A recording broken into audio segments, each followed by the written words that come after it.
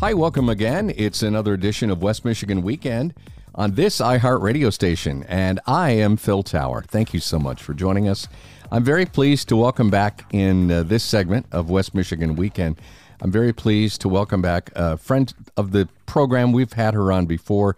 She is Jennifer FitzPatrick. She is the nation's preeminent expert in caregiving, also a healthcare experience expert, professional speaker, and best-selling author. Her book is actually about caregiving, cruising through caregiving, reducing the stress of caring for your loved one. And you've probably seen her, if that name sounds familiar, on CBS TV or NBC or Fox News or ABC. And she is on our live line for this segment of West Michigan Weekend. Jennifer, it's great to have you back. Oh, thanks for having me back, Phil. Well, happy holidays, and we just wrapped up the month of November, which was technically National Caregiving Month, but as I told you just a few moments ago, isn't every month, Jennifer, National Caregiving Month? I mean, this is becoming one of the most important things that happens to anybody, and I don't want to say things, that's a terrible word. Occupations, help me with a better word for this.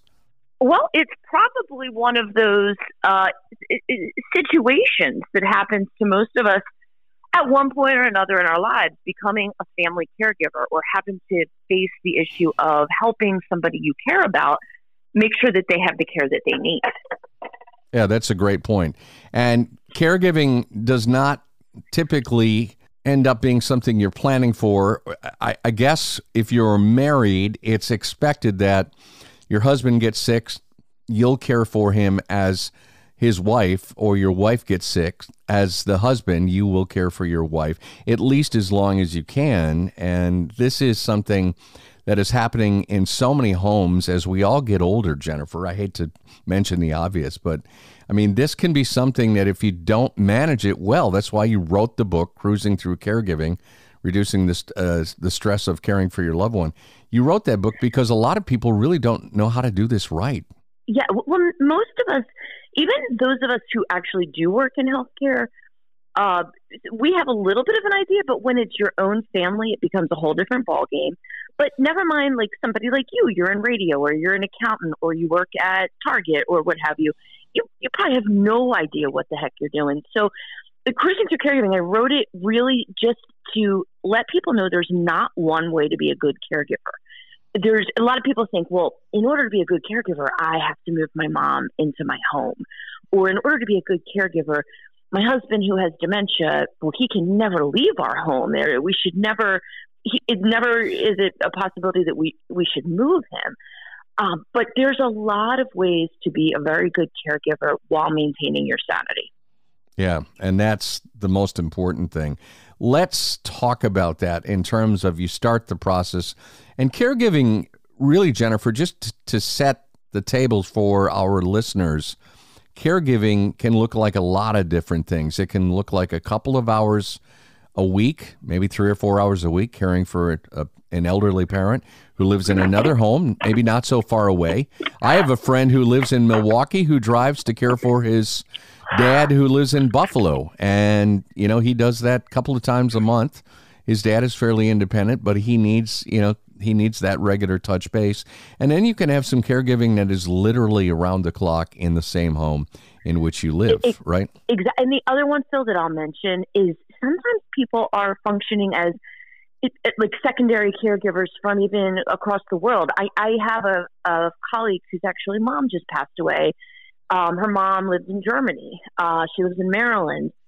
And, you know, she was helping out by providing money toward her care, toward mom's care. She was checking in with mom periodically. She wasn't able to do the hands-on stuff that other people in the family could do, but there were other ways that she could be supportive. So I think it's important for everybody, especially like this holiday season, for everybody to remember, even if you don't live right next to that person, or like your friend that drives to I think you said Buffalo, you can contribute. There are ways you can contribute. Can you contribute financially? Can you contribute by FaceTiming or Skyping, or even just making a phone call every so often to check on the person that's doing most of the work, or to send cards to your loved one? There are ways that people can contribute even if they're far away. Yeah, I'm so glad you said that. Jennifer FitzPatrick is with us. She's an expert on caregiving, and the whole healthcare experience. Also a professional speaker. Her book is Cruising Through Caregiving, Reducing the Stress of Caring for Your Loved One. In fact, Jennifer's got a great website with all kinds of resources for you, generationshealth.com, and it's generations with a J, Generation health.com. And I want to ask you something. I don't know, we talked about this book probably a couple of years ago when it first came out. I don't know if I ever asked you this. Are there some people who just are not good at caregiving, or say they're not good at caregiving?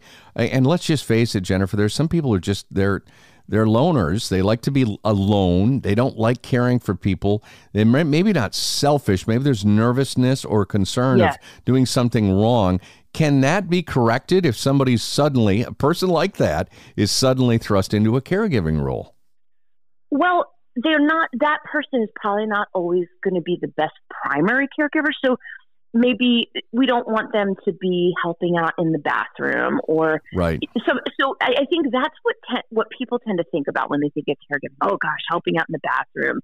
I remember when my husband's dad was sick, he would fall into the category that you just described. Maybe it doesn't come as naturally to him. And he said, I'll help with other things. I'll cook. If I need to give him his medicine, I'll hang out with him, but I really don't want to help him with personal care. So I think it's really important for everybody who's participating to just set their boundaries. Like I'll give you another example. My dad, when we were all taking care of my grandma, finally hit a point. We were all taking turns sleeping at her place. My dad finally set a boundary and said, I can't sleep over there anymore. I don't get a good night's sleep. I really need to be able to sleep in my own place, but I'll still take her to the doctor. I'll still bring her meals. So I think that it's important for all of us to just be really honest with everybody else who's participating. What can we do and what can't we do? That's such a great point. Is it safe to say more than ever there are more caregiving resources available than at any point in the history of caregiving? There really are. But the thing is, Phil, I think a lot of times people just don't even realize it until they start looking.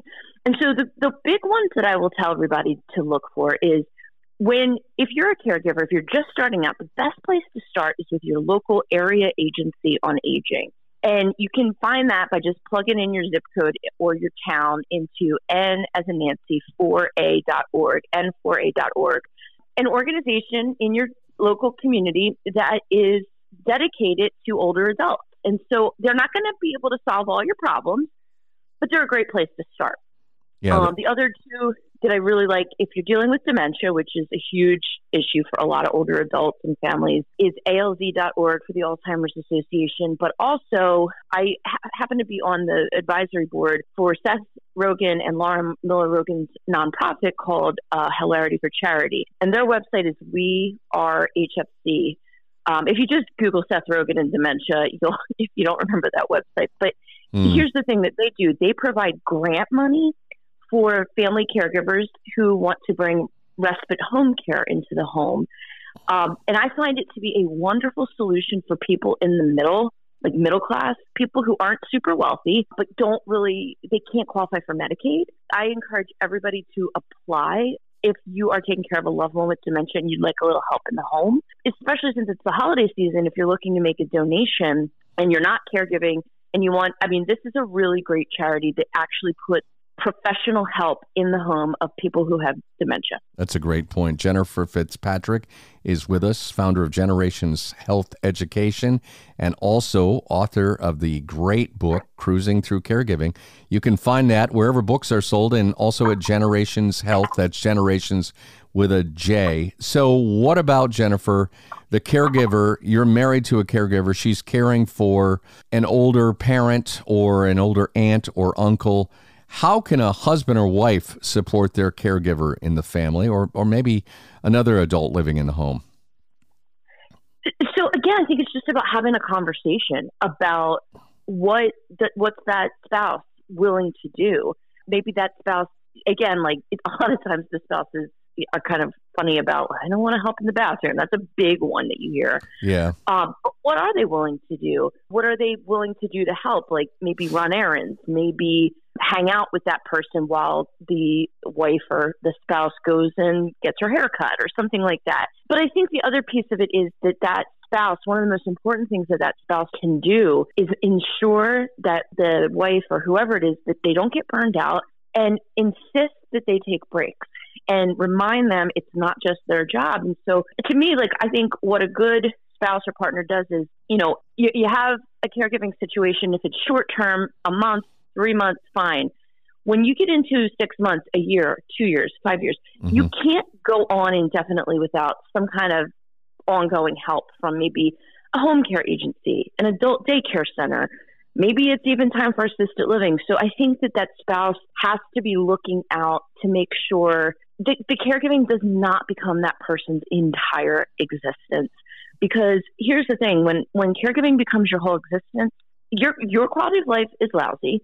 Your spouse's quality of life is lousy. And guess what? The person you're caring for, their quality of life is lousy because they're not getting the best of you. So you do this guilt trip to yourself. Oh, I've got to do everything. Well, your loved one's really not getting a great deal, to be completely frank. Yeah. They're not getting the best of you. So you've got to take some breaks. And I think a good spouse or partner pushes for that. That's what you describe as getting lost in caregiving, where it literally becomes every dimension of your life. You get up, you caregive all day long. You maybe have 2 minutes to eat something real fast and then go back to caregiving. You go to bed, you wake up in the middle of the night for caregiving. It literally can consume almost every moment of your life if you're not careful. And I call that martyr syndrome. That's what I call it. Why? Tell us why. Because I think people sometimes, if they don't have other things going on in their life, sometimes they're like, all right, well, I have to be the only one to do this. Or if they think they're superhuman, they have kids, they have a job. I think that martyr syndrome oftentimes happens to people who are a bit of control freaks. Yeah. So no one that could do it as well as I can do it. So it can be hard to push somebody out of that. And if you see somebody in that situation, try to get them to talk to a therapist or try to get them to go to a caregiver support group. And what I said earlier, n4a.org, or going to your Alzheimer's Association, you can find tons of both in-person and virtual support groups. And I think that what's really important about that is when you have those support groups, you're hearing from people who have been there, done that are peers. They're going to tell you, hey, I thought that I had to keep my mom at home for 10 years. You know what? It wasn't good for her. It wasn't good for me. I thought I had to do everything. When I started letting neighbors and friends and people from our faith community participate, things got better for us. So professionals like me can say all the things in the world, but when you hear it from somebody who's actually in the trenches, it really means a lot. The support groups are huge. I'm so glad you said that. Jennifer FitzPatrick with us. Her book is Cruising Through Caregiving. Jennifer, I've got less than a minute left. You have a new book coming out in February. Just take a quick moment to tell us about that. Sure. It's Reimagining Customer Service in Healthcare. It comes out February 28th, Post Hill Press. It's all about how mental health, and senior living professionals can improve the patient experience. So I'm speaking now to the professional caregivers, not the family caregivers. So Reimagining Customer Service in Healthcare comes out on February 28th. I cannot think of a more needed book, especially at this time as there's such an avalanche of people needing care. Jennifer FitzPatrick, always appreciate having you on the program. Jennifer, of course, the author of Cruising Through Caregiving, Reducing the Stress of Caring for Your Loved One, and also a healthcare experience expert, professional speaker, and best-selling author. So glad to have you. Happy holidays, and we look forward to having you back in February to talk about the new book. Thanks, Jennifer. Thanks so much, Phil. Take care.